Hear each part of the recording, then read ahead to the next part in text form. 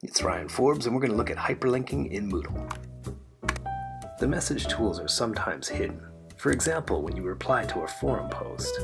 So you have to go down and click the Advanced button in order to see the suite of tools at the top of the ribbon. Fill in the message box with the text that you want the reader to see.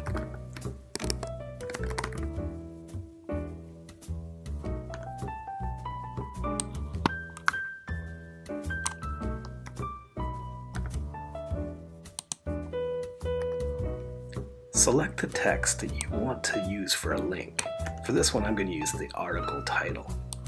Then select your URL, copy,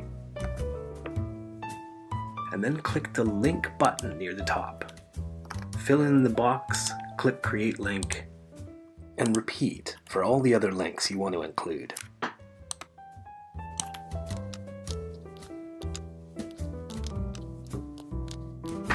When you're finished, just submit the post. Now, all you have to do is click on the blue text to open the link. Voila! You just got more professional.